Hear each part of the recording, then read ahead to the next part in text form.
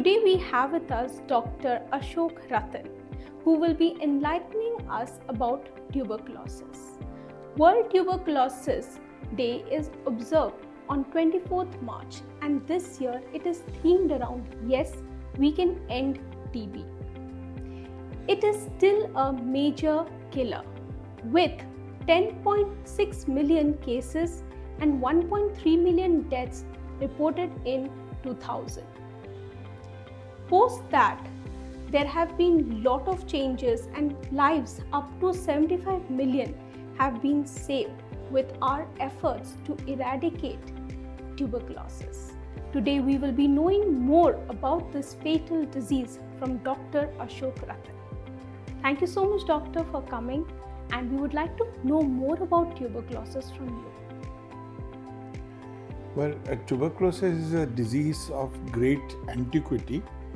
There is mention of tuberculosis in the mummies found 9,000 years back, and for many years we were focusing on control of tuberculosis. It was in 2015 that the United Nations got many of the heads of states together and formulated End Tuberculosis in 2015 with the aim that by 2035 tuberculosis will no longer be a disease of public health importance, and that actually means that it will become less than 10 per 100,000 population. At that time it was 204 per 100,000 population in many parts of the world.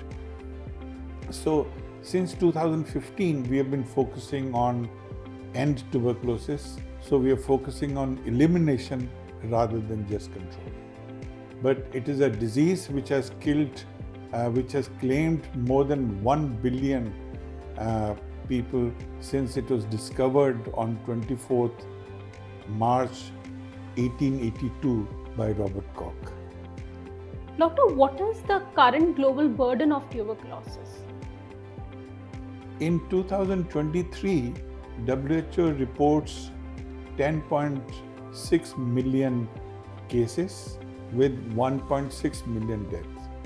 India accounts for 25% of cases and deaths, as well as of multi-drug resistance tuberculosis. So India alone accounts for 25% of the world tuberculosis problem. How does it impact the lungs? Tuberculosis can be transmitted by two routes. One is through inhalation, and the second is through drinking milk from infected cows. Since we have a habit of boiling milk, the intestinal tuberculosis is normally not a big problem from drinking milk, but inhalation of the bacteria on droplet nuclei is very common, and since we live in crowded places and move around in crowded situations, many of us are exposed to the bacteria. Then, depending upon our own immunity, some of us will remain only infected but not diseased, but about 5% will go on to disease. So in India, there are, as I said, 25% of world's burden of infection. That would mean about 2 million or there about 2.5 million cases of tuberculosis would be there. How does it spread then from one person to another? Through the air, through infected air. So if you are traveling in close environments, or so suppose there is a teacher who's infected with TB and not on treatment, then he can infect the whole class.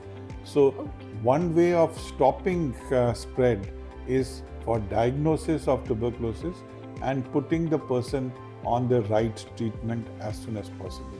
Actually, diagnosis is the biggest stumbling block in eradication of tuberculosis, partly because we have been using methods which Robert Koch used in 1882. That was smear microscopy. Even today, if we use smear microscopy, then we are really doing a disservice to the society, because it takes about 10,000 bacteria to be present before it is detected in the sputum. Sputum microscopy is cheap, it is quick, it is available, but it is inadequate. That's why WHO has been saying we should use molecular methods which will detect 16 bacteria. So if we use molecular methods as the initial diagnostic method, then we will be able to detect the infection faster. By the time we detect by smear microscopy, which last year was done in 80% of cases, the person has already infected 15 to 25%. So if we continue to do that, there is no hope of eradication. Unless we change our methods, unless we improve our diagnostic strategy, we are going to be in big soup. Doctor, are there any screening tests to diagnose tuberculosis? Yes, for the last 100 years or so, they have been using old tuberculin, also known as PPD, purified protein derivative, which actually is a mixture of extracts, various protein extracts from mycobacterium. This is injected intradermal, and within 48 hours, there is an induration, there is a swelling around the site of infection. That would mean that the person is infected. So that could be used as a good screening method.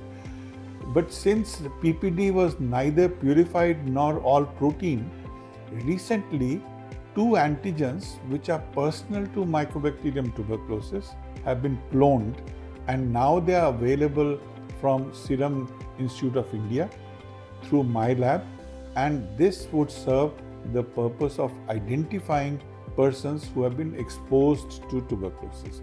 That will show tuberculosis infection. When tuberculosis occurs, there is actually cough, there is fever, there is night sweats, and there is loss of weight. So if these 4 things occur, then a person should come to the hospital to be screened for tuberculosis.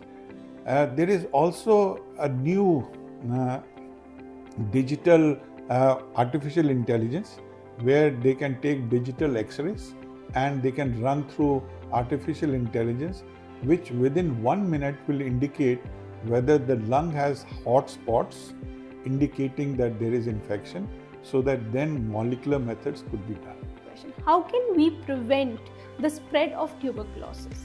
See, diagnosis of persons and putting them on treatment is one sure method.